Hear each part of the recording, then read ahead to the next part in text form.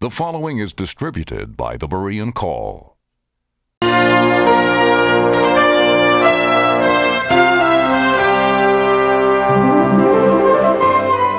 You're listening to Search the Scriptures Daily, a program in which we encourage everyone who desires to know God's truth to look to God's Word for all that is essential for salvation and living one's life in a way that is pleasing to Him.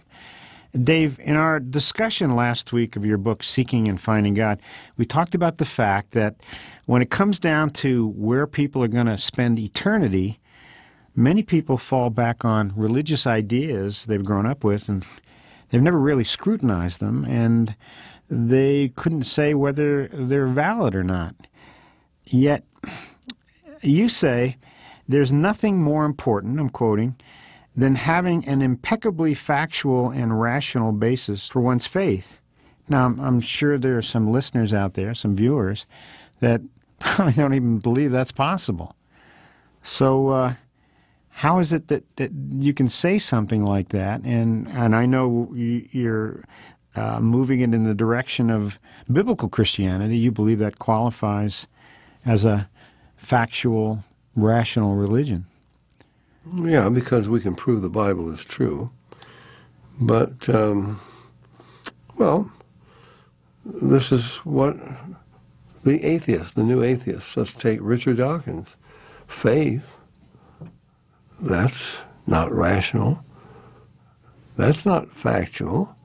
If you had evidence for it, why would you call it faith? And we've discussed this a number of times, Tom, but maybe it's some time since we have.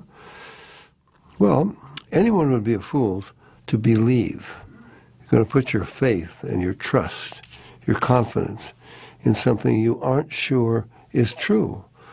I'm just going to take somebody's word for it? This is what the new atheists say. Mm-hmm. Well, faith is just believing. In fact, they say faith is believing without evidence. No, we have to have evidence. So Paul, for example, he reasoned with the Jews in the synagogue when he, in Acts 17, when he came to Thessalonica. He went into the marketplace. He reasoned. He disputed. He debated all the time. He's not saying, listen, now look, this is it. You just take this as the truth, and you just follow me, follow whatever I say. Well, I don't want to get off on the Catholics, but that's pretty much what the Catholic must do, because the Pope is infallible when he speaks ex cathedra, and the councils are infallible. Mm-hmm. But Dave, we even find among evangelicals, among Protestants, that all of a sudden their beliefs are more traditional. And you find that the ideas that they put together, you'd say, well, where does it say that in Scripture? Well, it's a traditional idea. And so they don't think through their religion, their belief system. It's just a matter of, well, I'll plug into it when I need it. But even then, if a person would call himself an evangelical, he doesn't go to the Scripture to support what he believes or she believes. Jesus had really nothing good to say about tradition. In Matthew 15, he says, you have made void the Word of God by your tradition. And you know, as a long-time Catholic for 30 years, you know that Catholicism has a lot of traditions that contradict the Bible. Right. Although Catholics say, well, we believe in sacred Scripture, along with sacred Scripture, there's the tradition of the Church and, of course, the teachings of the magisterium of the Church. And that turns out to be more authoritative than the Bible. These are the commandments of men, as Jesus said. Right. Yeah, so, Tom, I don't care what the field is. Atheism is a faith. Sure. They believe. What do they believe? Well, they think they have some evidence for it. But that's disputable. We have faith in God. Jesus said, have faith in God. Now, I have to have a solid basis for my faith. The Bible never teaches, well, now here's what you believe, and now just jump in and take a leap into the dark and believe this, because this is what the Bible says. Tom, I have dear friends, and they have an old saying, I guess. God said it, I believe it, and that settles it. Mm-hmm. Well, that would be true if we really know what God said. But how do we know what God said? Well, Allah, Muhammad would tell you what God said. They call Allah God. We have all kinds of false gods out there. So what do we mean when we say, but God said? Well, which God? How do you know what he said? Well, it's written down in a book, really. How do you know that book really factually reports what God said? How do you know these people were really in touch with God? So, Tom, we can't get into that. It's a whole matter of evidence. Mm-hmm. Involves manuscripts. It involves how the Bible proves itself. There are no contradictions. As you mentioned recently, 40 different authors over a period of 1,600 years. They wrote these scriptures. It doesn't contradict. It builds. I mean, you can trace a theme from Genesis to Revelation. How could that happen? Well, they say they were all inspired by the one true God. Pretty hard to refute that, because we can prove that what the Bible says is true, the prophecies especially. Mm-hmm. So that's where this is the foundation upon which our faith rests. And we're not ashamed of having a foundation for faith. If you don't, why do you believe what you believe? You see, a Buddhist could say, well, yeah, Buddha said it. Or a Muslim could say, Muhammad said it. Or a Hindu. I mean, they got thousands of scriptures. A Hindu could say, well, so-and-so, way back 2,000 years, 3,000 years ago, he was a great yogi, and this is what he said. So that's why but you got all kinds of different sects that follow different gurus. Yeah, but we believe what our guru said. But how do you know that what your guru said is true? How do you know that your guru has any authority? Where did he get this authority? Well, he's talking about God. Which God? The God who created the universe? Well, I can take you to the book that he wrote through 40 prophets he inspired over 1,600 years.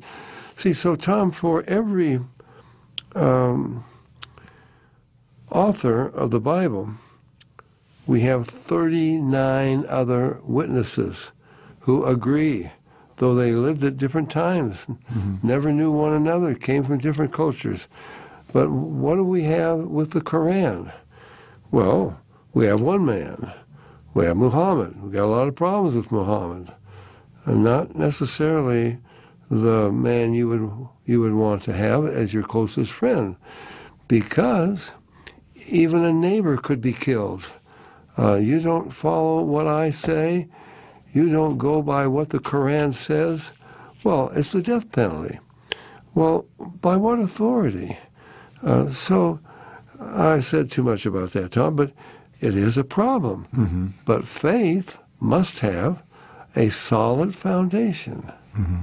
Now, Dave, it's not as though we're looking for gurus, but when the atheists, militant atheists, as we're seeing today, as you've been mentioning, when they castigate Christians for being stupid, for following, this book, or for following these ideas, and again, them characterizing faith as just you believe whatever comes along, and no basis, no factual basis, it's not rational, and so on. I'll interrupt. Tom, in fact, they say, this is what Christians believe.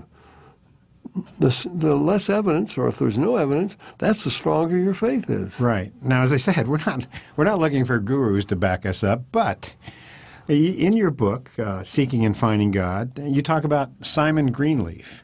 Mm-hmm. Now, this is a man who was the co-founder of the Harvard Graduate School of Law, and recognized, one Supreme Court justice, for example, said that he was the highest authority on legal evidence cited in our courts.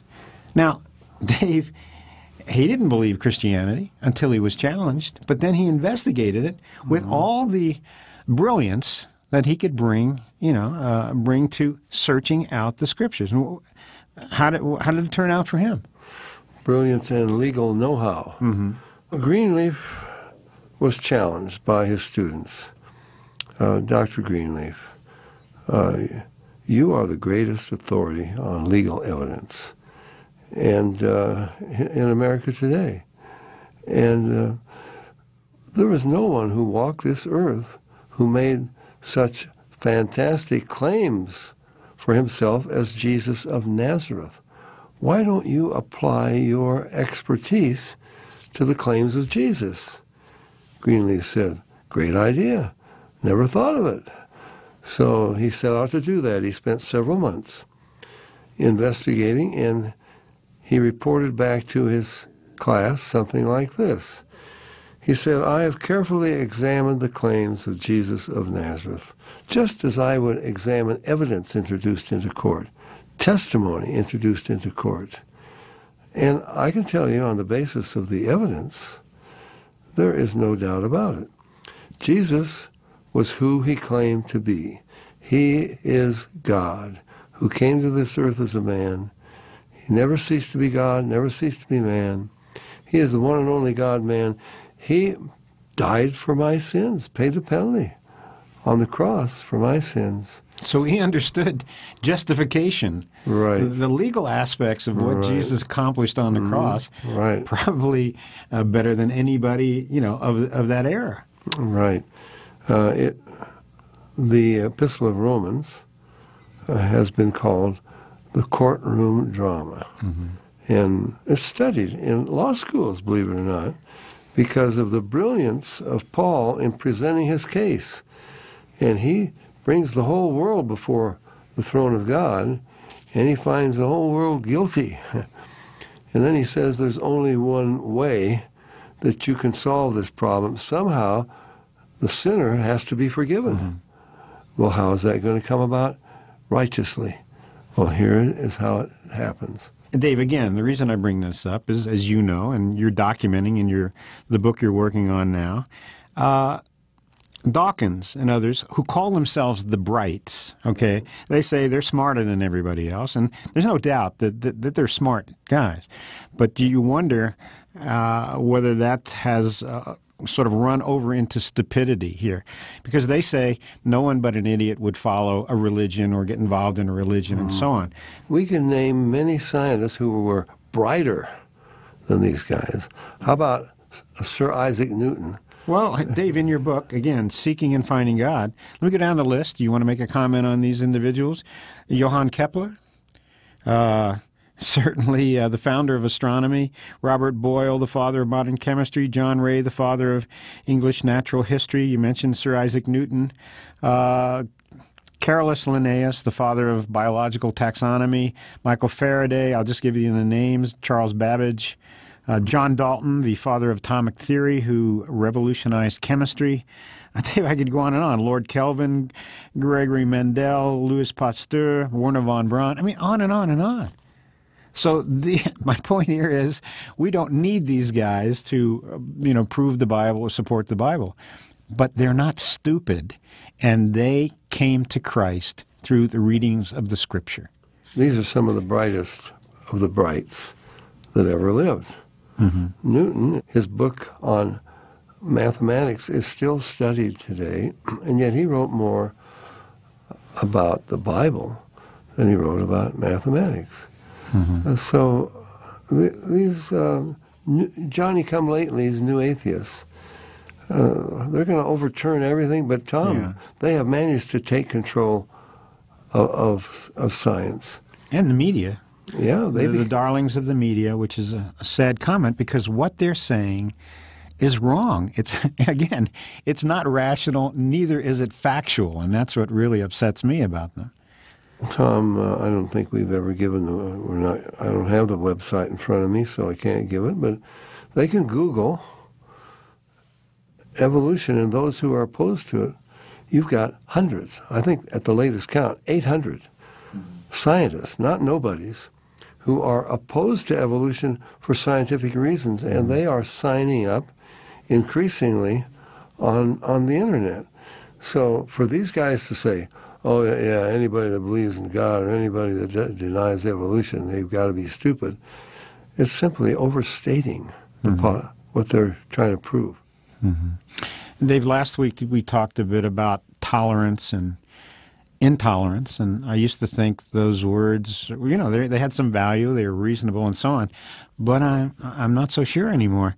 Today, if I have a conviction about something that somebody else disagrees with, especially regarding a religious belief, I'm accused of being intolerant. Or worse than that, I could actually be accused of committing a hate crime.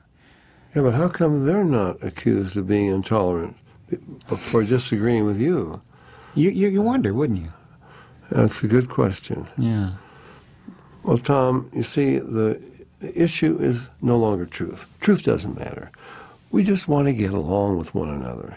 And we don't want anyone to be offended. And we want everyone to feel free. So to do their own thing, not be contradicted. But wait a minute.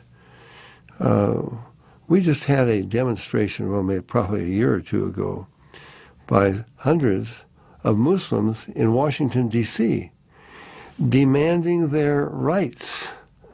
Now, how about trying, let's get even a dozen Christians in Pakistan or Afghanistan, much less Saudi Arabia, holding a demonstration, demanding their rights. You got no rights in Saudi Arabia, and I won't go into that. But it gets pretty well mixed up. Yeah, Dave, let's just go across the border up north here to Canada. We know we have some friends in ministry up there that were forced to leave Canada because their ministry was a ministry of discernment, religious discernment, and they had some issues in terms of comparing biblical Christianity with Mormonism, with Jehovah's Witnesses, and the government comes along and says, no, you can't do that. That's intolerance. So you can't even make a distinction between one group and another group. You know, it's not like they were standing in front of the, Mormon temple and, trying to burn it down or rushing into it and creating all kinds of destruction and havoc. They were just saying, look, what they believe is different from what we believe. Here are the differences. You decide. But you can't do that anymore. Tom, I'm really frightened. I'm worried about the day when one scientist can say to the other scientist, wait a minute, you're contradicting me.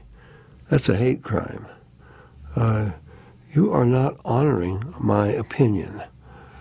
Oh, we got real problems. Oh, Dave, how about a math teacher telling a student, look, let's take it down to the second grade.